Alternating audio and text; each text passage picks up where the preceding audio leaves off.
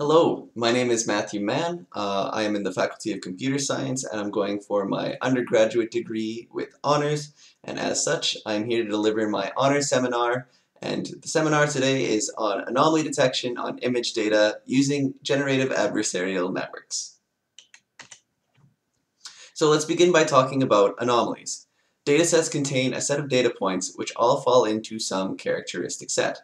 For example, you have medical data, housing data, etc. So all of these will fall into some characteristic set. All of the houses will be houses. All of the medical data will be on whatever medical data it is. It's all characteristic. While data collection and cleaning are very often effective, they are not always perfect. So anomalies can occur when incorrect or corrupted data points are allowed within a dataset. For example, today we'll be talking about image anomalies, so I figured an image example would be great.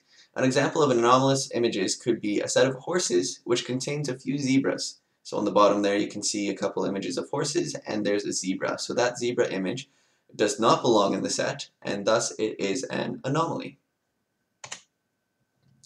So anomaly detection. The idea behind anomaly detection is to detect incorrect or corrupt data points within a dataset. After detection, these data points can be removed or they can be used for any other purpose deemed fit by the practitioner. For example, medical anomaly detection might be used to detect medical emergencies.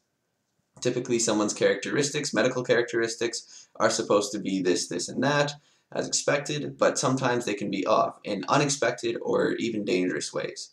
And so using anomaly detection rather than trying to detect particular problems can be a good way of detecting medical emergencies of all kinds. And so there are many, many uses for anomaly detection, and it's not just for cleaning up data sets, but it can be used for various different tasks.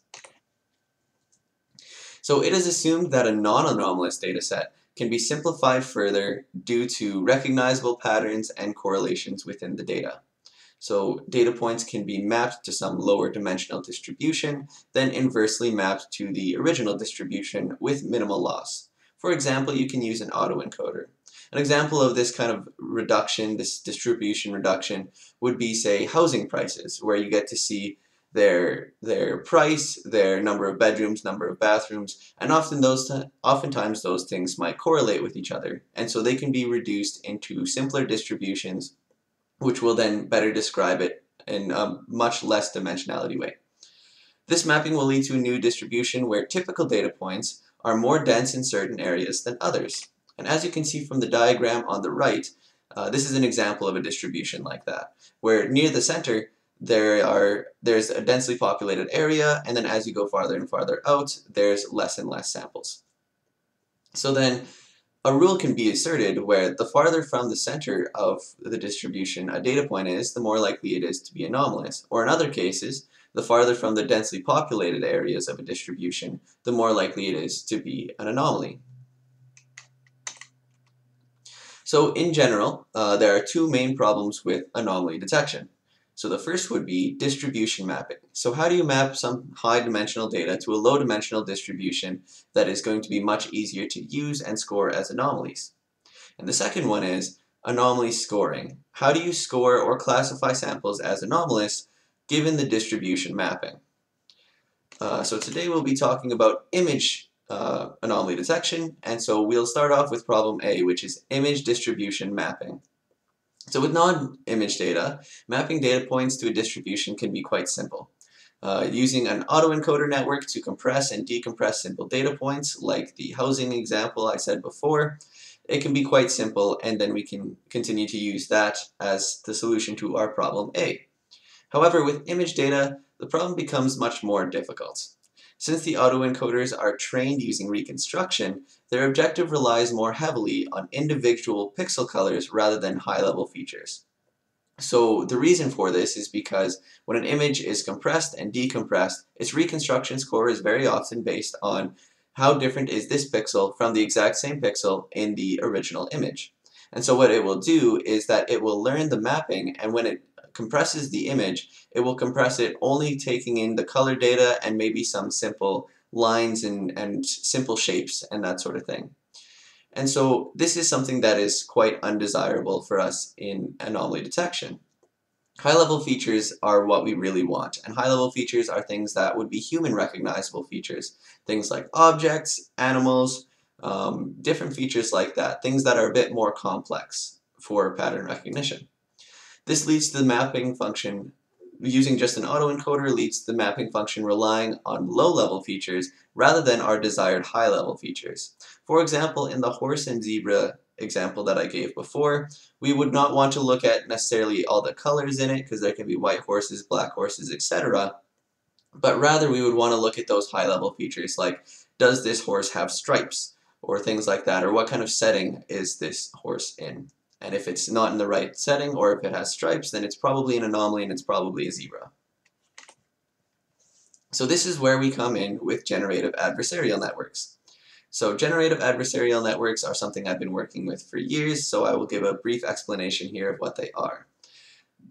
GANs for short are a deep learning architecture used to replicate dataset distributions, especially sets of images.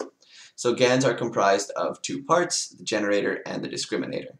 The discriminator is a deep learning classifier which learns to classify between real images and fake images generated by the generator. The generator is also a deep learning model.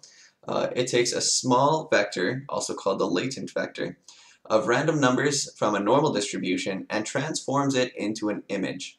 Its goal is to generate images which fool the discriminator into thinking that they are real. The generator and discriminator learn alongside each other until reaching an equilibrium where the generator then produces realistic images. So an example of this, or an analogy, would be an art critic and an art forger. The art critic would be like the discriminator, trying to determine whether a painting is real or whether it's fake. And the art forger would create paintings and give them to the art critic and try to fool the art critic into thinking they're real so they can sell them or whatnot. The art forger never actually gets to look at any of the real paintings, but the art critic can then go back to the art forger and say, hey, look at this little part of the image, this part of the painting does not look good, here you should probably fix this up, blah blah blah, etc., etc. And the two can learn alongside each other until that art forger creates very, very convincing paintings.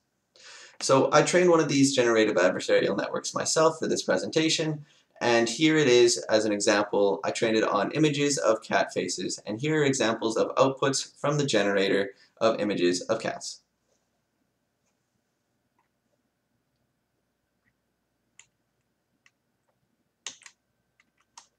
So let's talk about the mapping of GANs. So the points from the normal distribution or latent vector given to the generator create an optimally mapped distribution.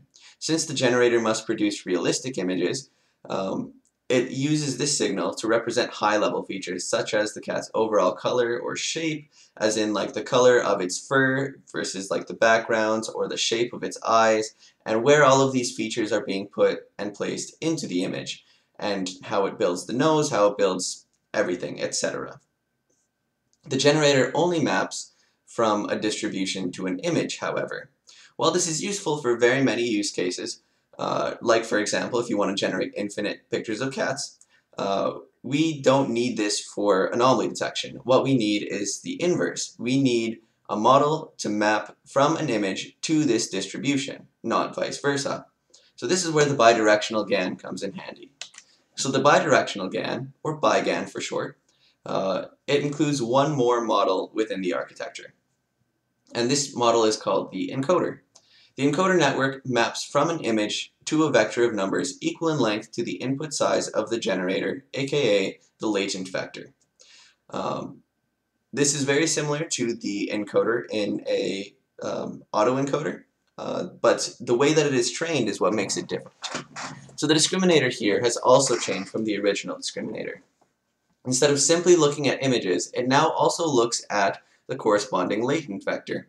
So now it must classify between a real image and an encoded vector, which is its pair, and a generated image and a normal vector. So you can imagine it has to either detect a real image that then was encoded into a vector, or a generated or a normal vector that was then generated using the generator.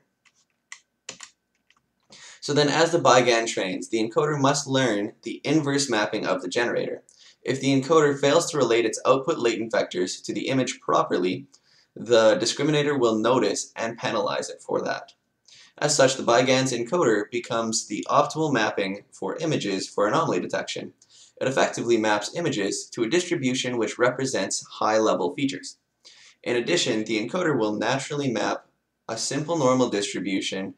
It will map to a simple normal distribution in order to mimic the normal distribution given to the generator. This makes some of the solutions to our problem B from earlier, the scoring of anomalies, a little bit more elegant.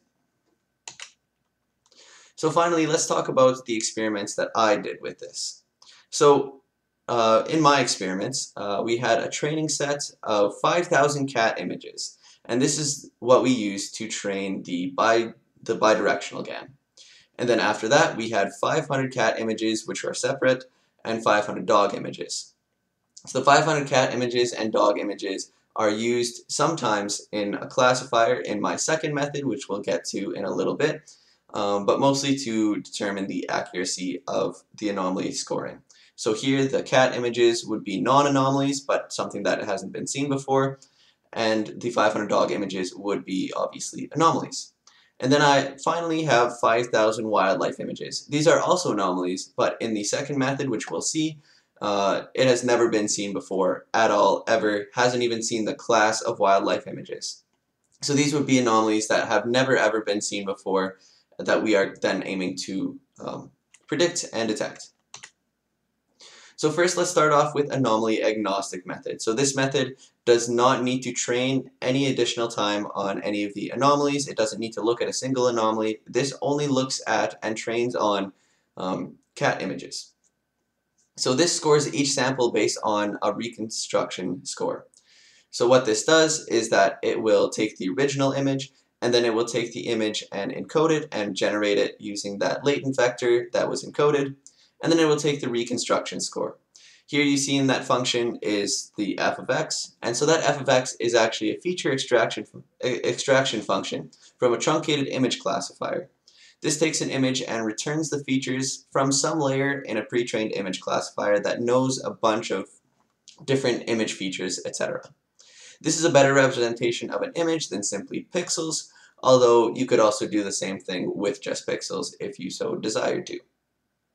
So the results from this are an accuracy of 73.55%. You have 27.2% false positives and 25.7% false negatives. So as you can see on the bottom right, it will come up with a distribution of anomaly scores for every single data point and every single sample.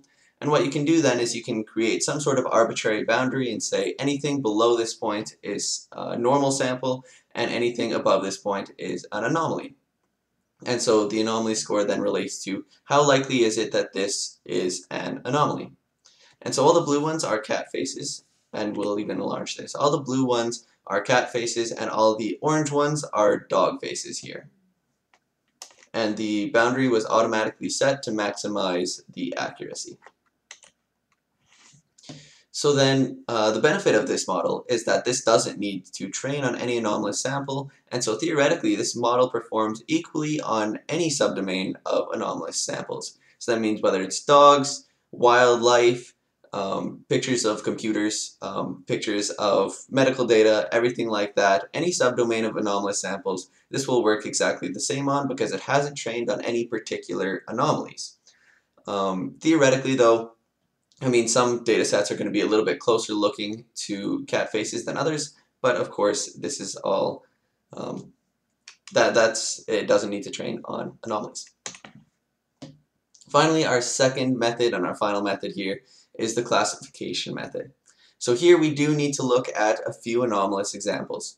A small neural network is trained on some BIGAN features to determine the probability between 0 and 1 that an image is an anomaly.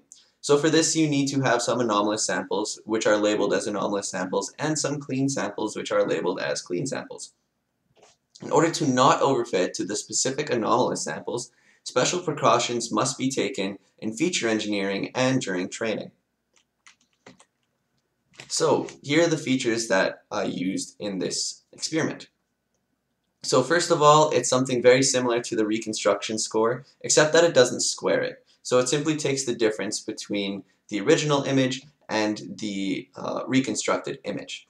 So this subtraction makes the model agnostic to the original image's features and focuses only on how the network reconstructs those features.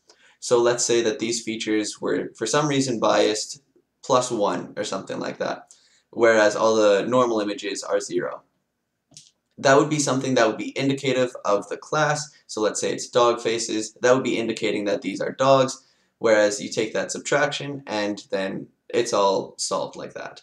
And so it won't necessarily look too much at the class. It will just say, how is this reconstruction? What's the quality of this reconstruction? What features is it messing up in this reconstruction? The second set of features is the standard deviation of the encoder's latent code for each image.